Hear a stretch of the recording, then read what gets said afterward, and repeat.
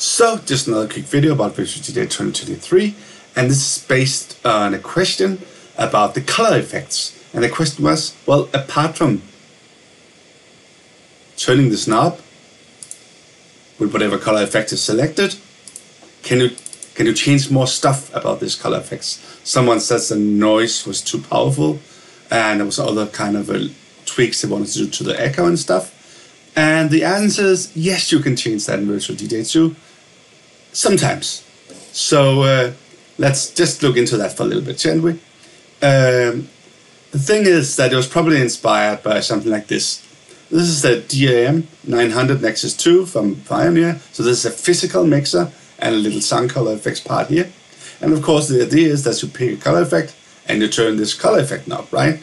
So it can of course be filter, which is the grand old man and the stuff, but it can also be some of the other ones like the noise or the dub echo and stuff. And it has a secondary parameter knob here that you can change this a little bit, a secondary variable, if you will, for this stuff. So not just the big button here. And can you do something similar in Virtual DJ? And like I said, in some cases, yes.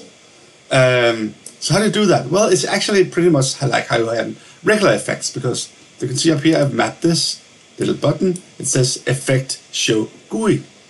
What's that do? Well, it shows the extra stuff that's on the echo effect. So if I click that now, it's the same as clicking the plus, like you probably know, next to the effect. So you get this little extra pop-up that you can undock and move if you want to, but you can change some of the extra settings apart from these two dials or whatever you have, but depending on how you set up your skin. So that's the regular stuff for regular effects. But you can also do that for the color effects. You can simply use Effect Show GUI Color Effects, and then it'll do something similar to the color effects. And it'll sometimes work, but for some color effects it won't. Let's start with the one that doesn't work. That's filter. That's the basic, the old one, which is from before ColorFX were a thing. This is the filter one. And of course it sounds like this.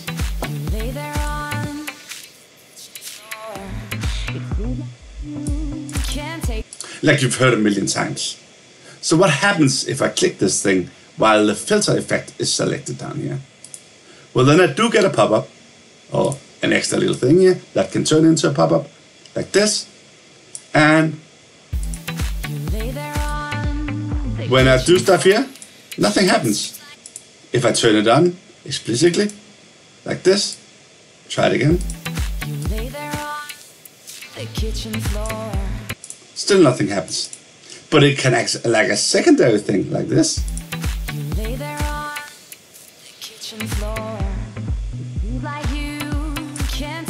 So it works independently, and you can set the resonance on, so we can do something like this.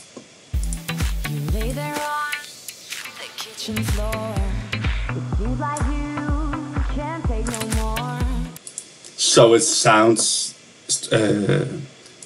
changed, right? Because you changed the resonance. But this is like a secondary kind of thing. It doesn't really work with this thing. So for filter effects, you don't want to use this little trick. That was just the first way where it doesn't work. Instead, if you want to change the resonance on the filter effect, you have a setting for it in the options. So let's just look at that for just a tiny second. So if I go into options, I can just put in resonance. And this one, filter default resonance. So you can change it in here to the different ones, right? So this is where you change how your filter sounds, not by doing this pop-up. So that's the first one where it doesn't work. So let's get rid of this one and look at the second one where it doesn't work. That's the vocals. That's where stems get involved. Are you turning on? Are you gradually going into a cappella, or gradually going into to instruments only, right? So I can actually open the pop-up for that one too. This one, but like you can see, doesn't have anything on it. So that's another place where this thing doesn't work. So let's go into the place where you can actually do stuff. So if I pick something else, like for instance the cut effect, so that sounds like this.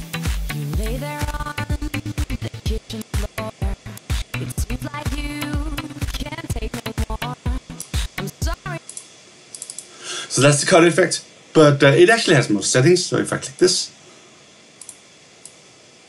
you can see it actually moves some of the stuff around, especially if you can see the strength. So let me just try and do it.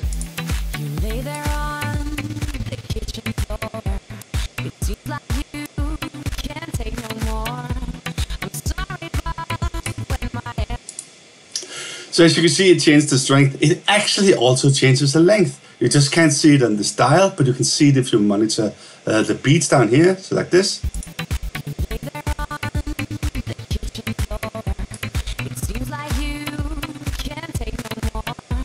So half. So this is actually a combination of strength and length, right?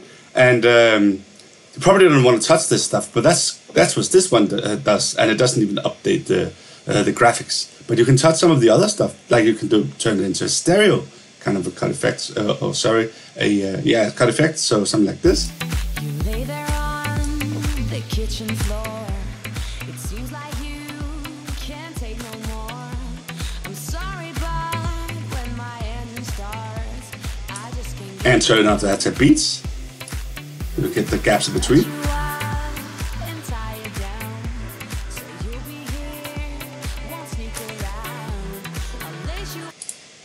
And if you're wearing headphones for this video, it's very weird in your head right now because of the stereo thing.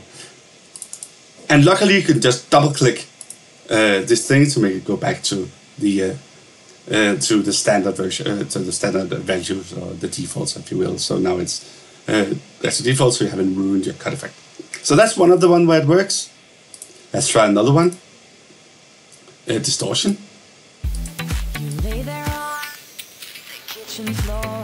Distortion. We get this thing. And we can try doing stuff like change the color.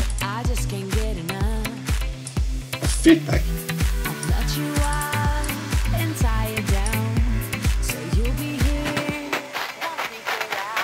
Very different distortion now. And turn this thing on.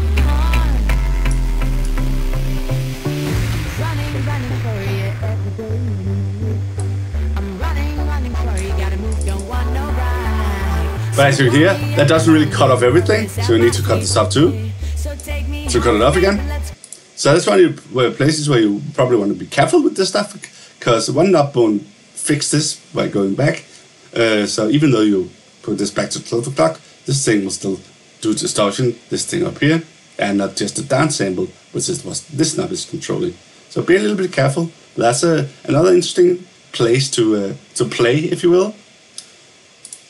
And let's just do a couple more. So we have echo, of course. So let's do that one.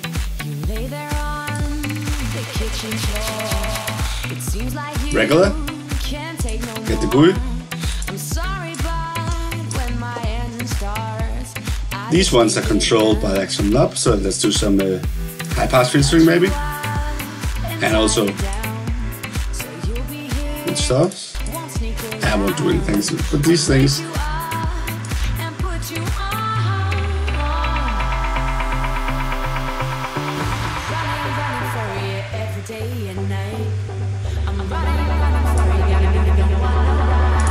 So very different sounding than if you're bringing these two back to default.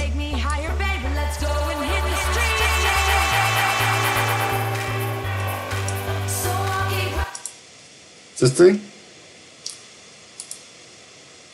And we can do the flanger one.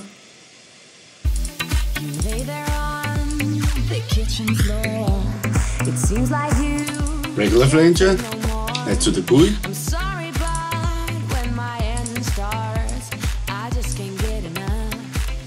And we can again change a little bit of feedback.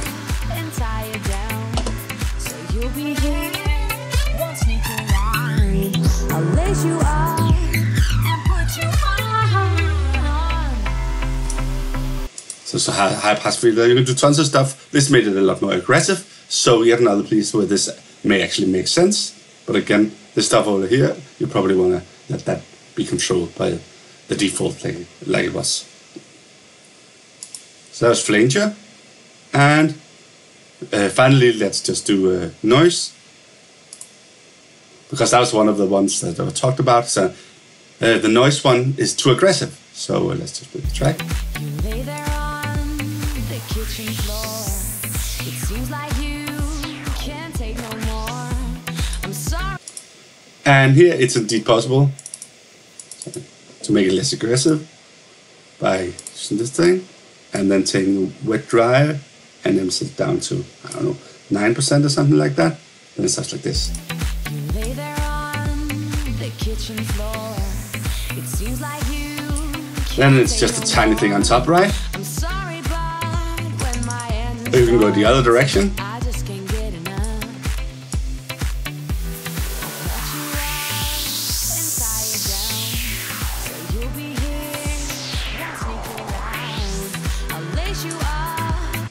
And make it very aggressive. And again, double click to set it back to the default. This was 30% for this thing.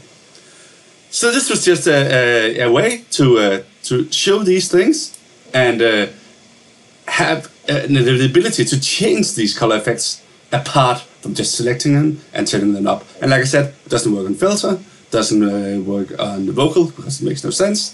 But the other ones you can play with this. But remember, it's a little bit of an uncharted territory, which I assume is the reason why there's not a little button for it here. Why is there no plus here? Because this stuff is kind of crazy, and some things work, and some things just go crazy, and some things are just acting weird. But find the ones that you like and set them if you wanna change how the color effect sounds, apart from just the master knob.